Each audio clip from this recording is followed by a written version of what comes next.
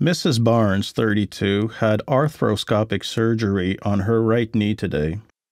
She is currently at the medical day unit with an NaCl 0.9% infusion on her left forearm at a drip rate of 60 milliliters an hour. She is expected to be released in a few hours after receiving intravenous antibiotic medication. The nurse prepares the antibiotic therapy, primes the tubing, and comes to the user's bedside to administer the antibiotic. Before she prepares the antibiotic, the nurse checks the user's medical file for compliance with the user's medication administration sheet, the FADM. Then, the nurse performs a verification based on the 7 rights of use.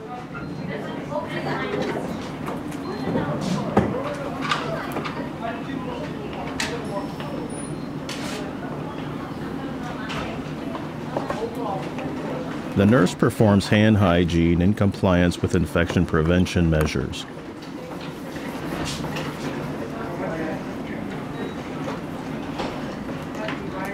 Once compliance and the 7 rights of use are confirmed, the nurse primes the secondary antibiotic tubing.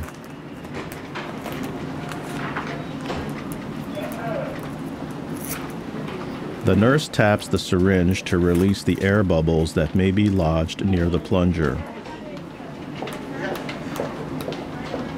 This step allows removing the air and preventing air bubbles from entering the infusion tubing and being injected into the user.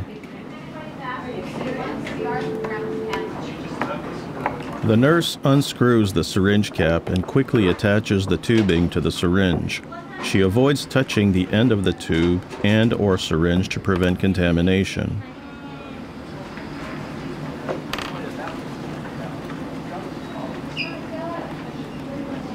The nurse slowly pushes on the plunger of the syringe, keeping an eye on the tubing to follow the progression of the antibiotic into the tubing. Air removal must be done slowly to prevent accidental waste of medication during preparation.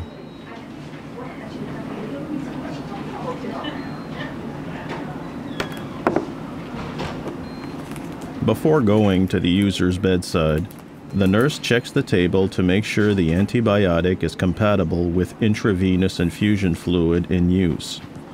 If the solutions are incompatible, the nurse should close the tube flow regulator and rinse the tubing with 10 milliliters of physiologic saline, and rinse the tubing with 10 milliliters of physiologic saline via Y derivation before and after administering the antibiotic. The tube flow regulator remains closed while the medication is being administered.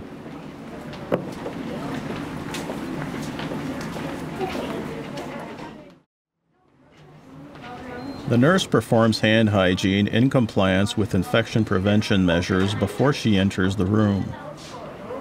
Then, she asks the user's name and date of birth and confirms with the bracelet information.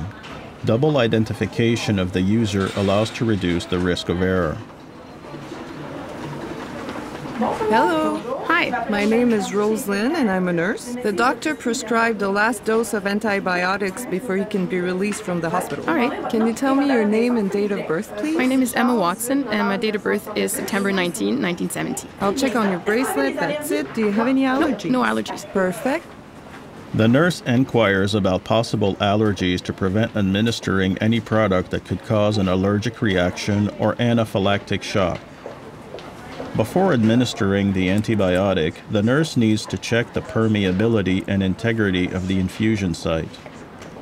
She assesses the presence of venous return and carefully examines the insertion site for signs of infection, redness, and/or heat.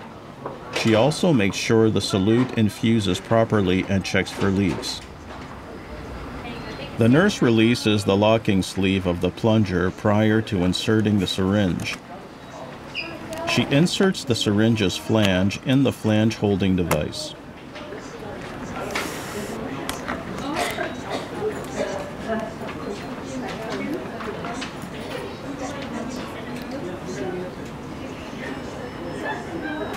Then, she opens the plunger holding the device and secures the plunger in its place. She then lowers the syringe holding device onto the barrel of the syringe. Finally, she inserts the fusion tubing between the supports to keep it from bending. Disinfection allows preventing the spread or introduction of pathogenic bacteria in the user's bloodstream. The nurse lets the alcohol dry for a minimum of 30 seconds to let the aseptic effect activate. The nurse uses the proximal Y of the primary infusion tubing. She uses the proximal Y because it is the most direct access to the user's vein. This way, if there is a reaction during administration, the nurse can stop the infusion and quickly rinse the vein with the primary infusion. The nurse programs the infusion pump according to the medical prescription and syringe type. The mini infuser allows for regular and consistent administration of the medication.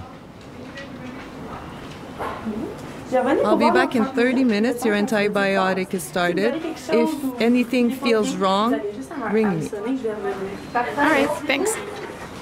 The nurse leaves the user's room.